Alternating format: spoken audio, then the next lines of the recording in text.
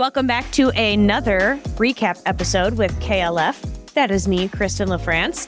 Good to not so much see you, but be talking to you guys again. I know we missed last week, but not a lot of big news came out last week. My husband came home after being gone for 40 days, so I had about 40 days of house cleaning to do. You know, just regular stuff. So this week we're going to get back at it. And we still don't have any massive, crazy e-commerce D2C news, but there is some interesting news out there that kind of has connected some ties in my brain and some thought patterns about ways that I've been thinking about commerce and questions that I've had about how a brand is supposed to succeed in this modern world of commerce.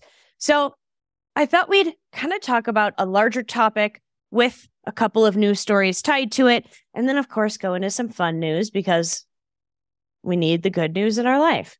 So if you are looking at this episode's title, probably looks a little different than a normal news recap title, right? Really talking about invisible embedding, 100% a term I have now made up, but really talking about how the best brands are actually succeeding in today's economy. And I think it comes down to this idea of brand equity and creating a universe around your brand and building in the intangibles and even getting past a lot of the this is how you do XYZ tactical conversations. We're really watching the biggest brands create a personality, a stance in our culture, in our society. And there's so many angles to this that we could talk about, but I think the question for me really becomes, how does that apply to a brand like yours? How does that apply to a brand that is not a company like a Costco or a Target that has to play in this minuscule game of attention when you don't have nearly as much capital, right? And the thing that I just keep coming back to, and I know I've said it multiple times here, is if you really look at these brands that we are referencing again and again as the best of the best, the ones innovating, doing cool stuff, really connecting with customers, building communities, building this quote unquote intangible universe or invisibly embedding themselves into our lives, what's the most interesting piece is each of these brands has a different customer market or customer profile. And so what is the commonality that allows them to embed themselves in the day-to-day cultural lives of their customer, right? So American Eagle versus Costco versus Black Rifle Coffee, completely different markets, except for the commonality is that they connect very deeply with their customers. They create campaigns specifically for their customers, and they have become such a part of their consumers' lives that, and this I think is very interesting, almost become invisible.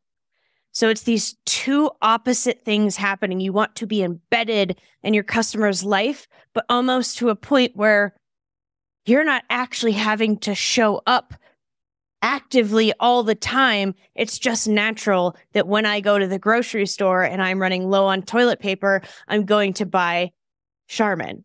And I don't even know why. But there's a lot of psychology happening in the back end. And I think that is the ultimate goal, is to become a consumer's go-to without thought. So invisible embedding, brand equity within the intangibles, how the best brands are creating a universe. I know it all sounds very floaty, but I do think it is kind of the heart and soul of commerce and actually the newly non-negotiable that every brand has to play in, whether you are the size of Walmart or you are a single founder running a small brand. It's the heart of everything that we do.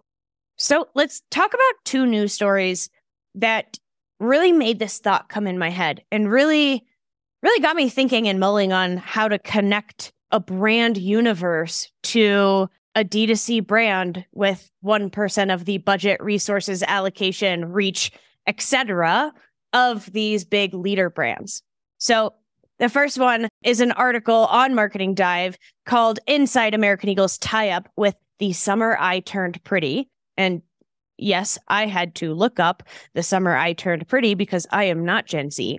But TLDR of this is it is an American Eagle campaign. And I don't know if you've noticed, but we've talked about American Eagle lots in this season so far because they are pushing the category forward and they are doing big moves and big changes and working to recreate the universe a lot of us lived in when I was in middle school, high school. American Eagle was my go-to. They're trying to recreate that for a new generation. So they are working with The Summer I Turned Pretty, which is an Amazon Prime Video series. It's their second season this summer. They are working with them and the actors of that show to create an entire marketing community campaign along with a clothing connection. So the campaign launched last week on the 23rd, and they're talking about the human connection that a campaign like this is driving. And human connection, I feel like, is often a buzzword that we mention, but ultimately means this intangible universe that somehow has become interconnected with the one that you live in your own brain, in your own life, in your home, in your spaces. So they are saying this campaign is really meant to, quote, promote human connection, and it's going to span in-store, digital properties, e-commerce, mobile app, and their creators and talent social media channels, along with TikTok, Instagram, Snapchat. They have joined Lemon8 as well. They are taking this campaign and doing a full omni-channel blowout.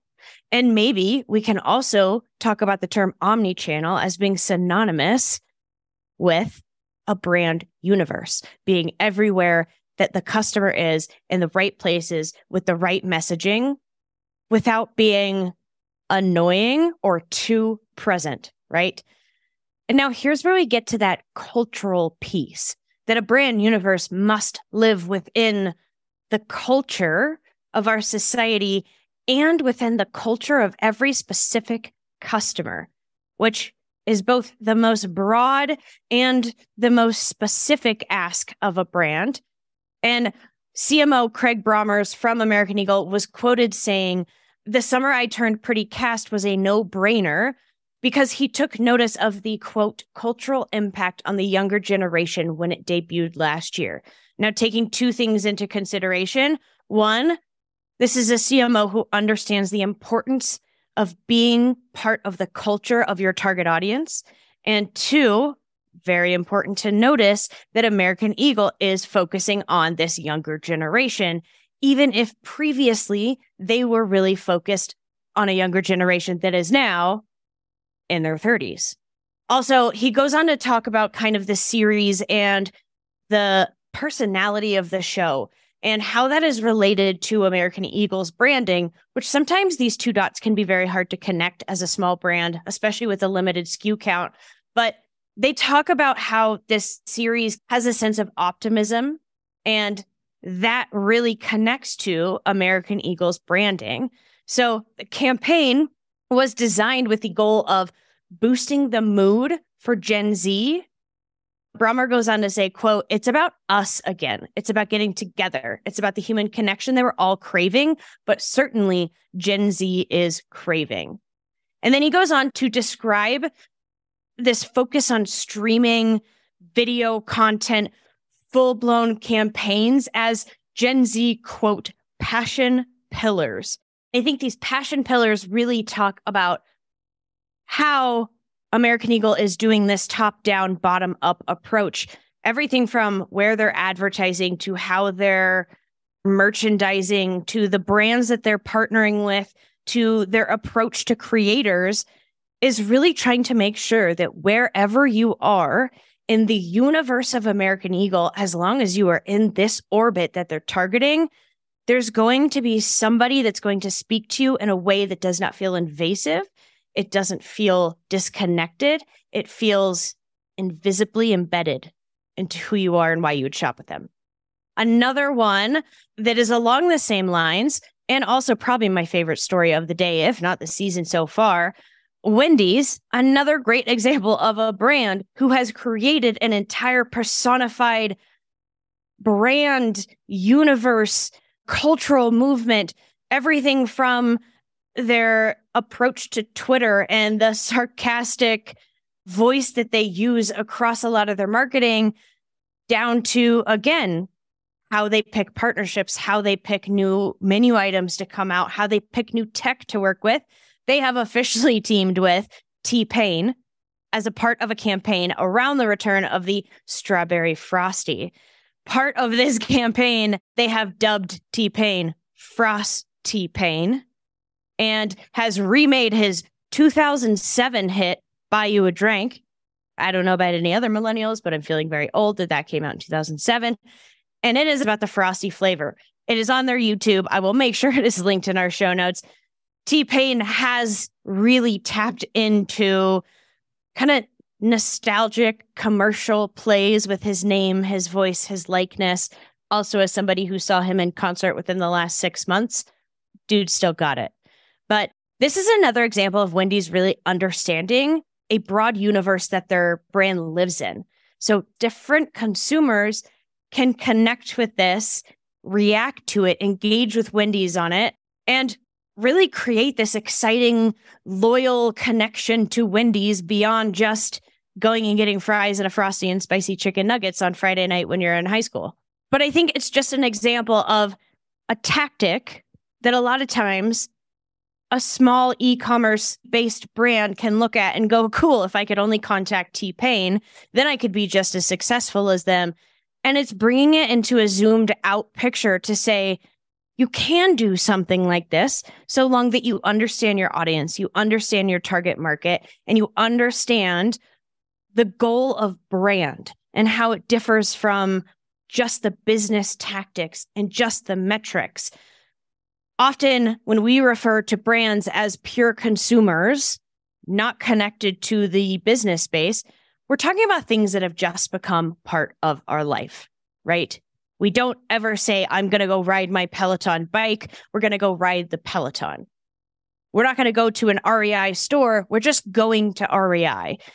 It's a way to kind of make yourself think about being something bigger, even if you are supplying a product in a niche market or a niche SKU set. You can still create this loyalist cultural vibe for your brand.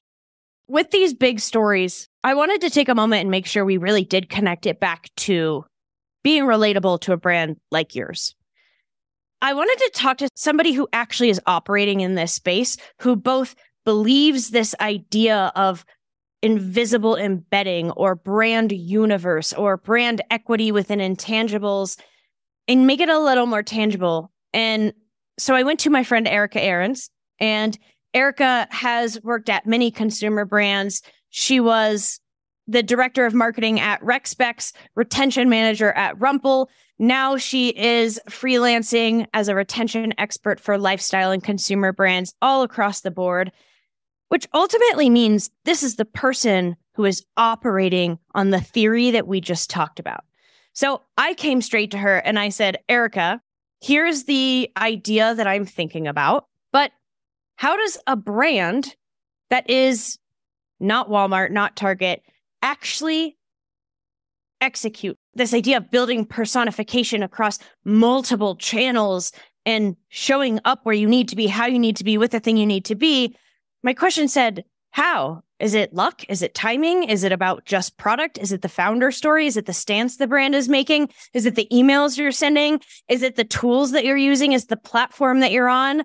And she had such a fantastic answer that we're going to jump right on over to Erica.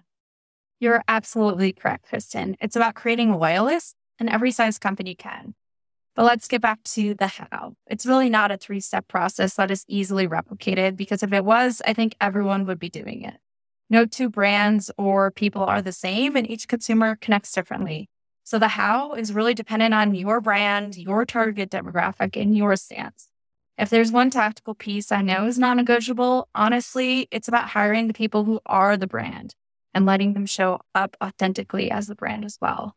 Whether it's a social media manager, customer service manager, email specialist, the people behind the brand should be empowered to show themselves through the brand until consumers feel comfortable to start showing up too.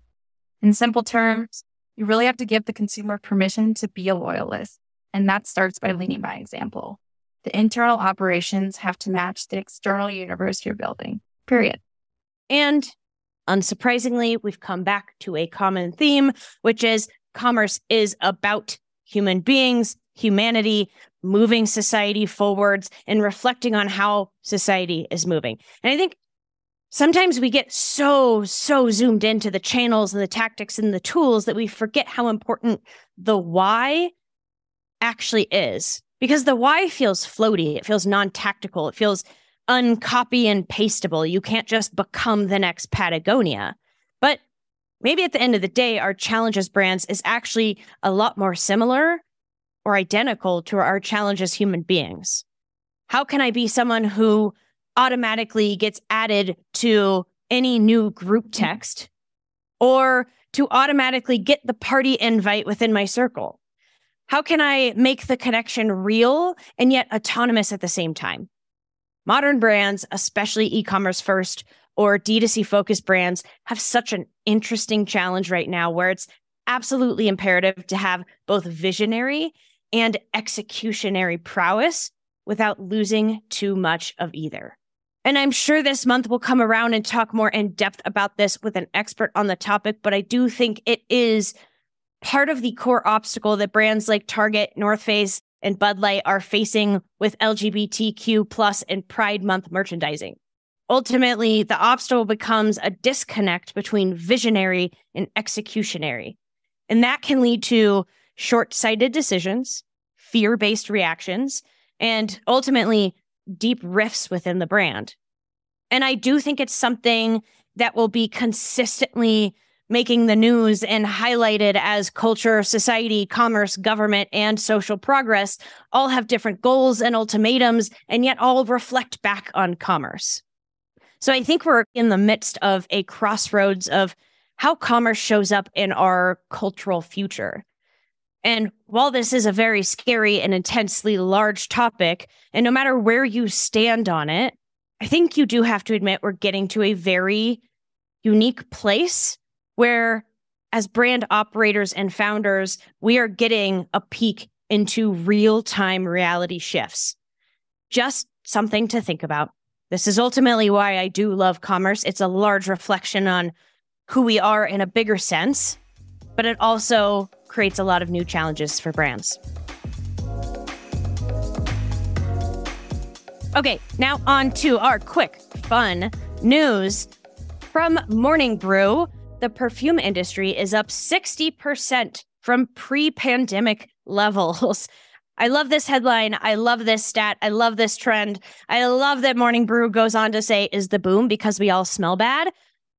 Maybe it's just me. I definitely smell like a teenage boy, but they talk about a phenomenon dubbed the lipstick effect. Beauty brands have historically seen an uptick in sales when shoppers tighten their budgets elsewhere.